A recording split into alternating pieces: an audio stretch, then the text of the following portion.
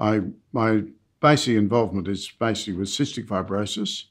I have two children with Angelman syndrome, my daughter Sophie, who's 10, and my son Theo, who is 7. Angelman syndrome is a rare neurogenetic disorder. It affects about 1 in 15,000. We didn't find out for many, many years, but he has a genetic condition which is known as the Pitt-Rogers-Danks syndrome, because Professor Danks set up the research at the Murdoch Children's Research Institute in Melbourne. Ehlers-Danlos is a connective tissue disorder. It's a genetic condition. It's degenerative. It's lifelong. It's extremely disabling.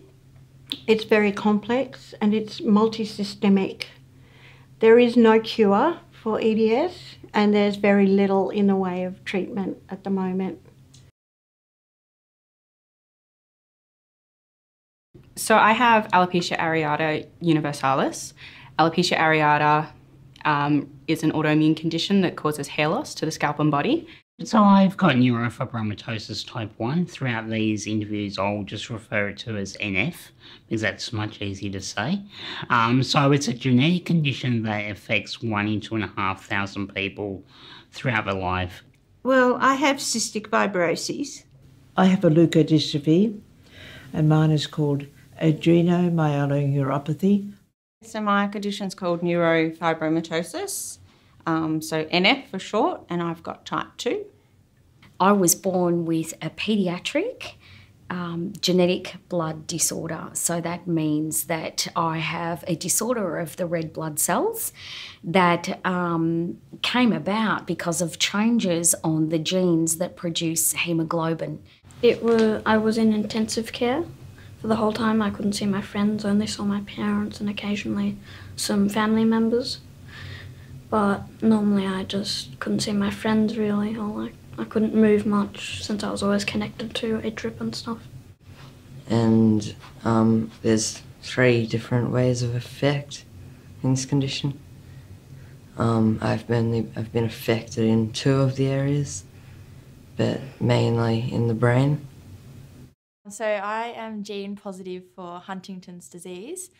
So what that means is that I have a mutation or an extension on my Huntington gene, and that causes an overproduction of the protein, Huntington protein, and that essentially over time builds up and it slowly starts eroding or attacking your brain.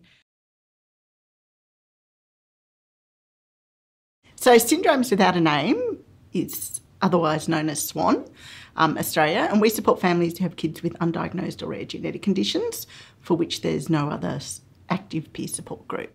Our primary focus is peer support, but with that comes an awful lot of advocacy work.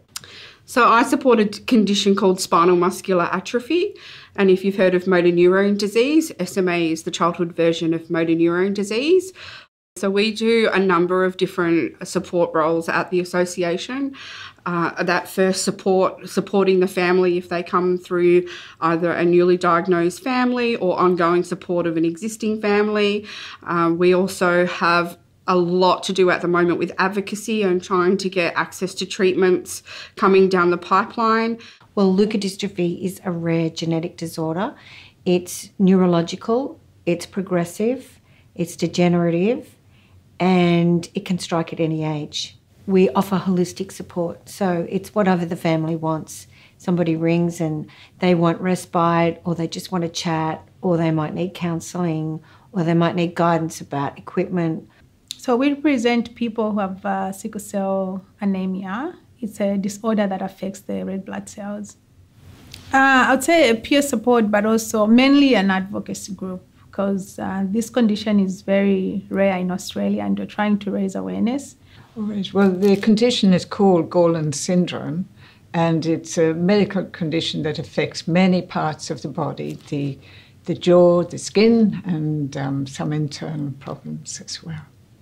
Really, it's just a mutual support group, but we are in touch with the American and the English groups who are a bit more sophisticated. So Usher syndrome is a rare genetic condition that is characterised by a profound hearing loss, deteriorating vision loss, and sometimes a balance disorder. We're really a support organisation. We don't provide NDIS services, but we are really a peer support group who can provide contact on when families are newly diagnosed and provide them with really great information about the condition, about services that their children might need, and linking them to various clinicians across the country as well.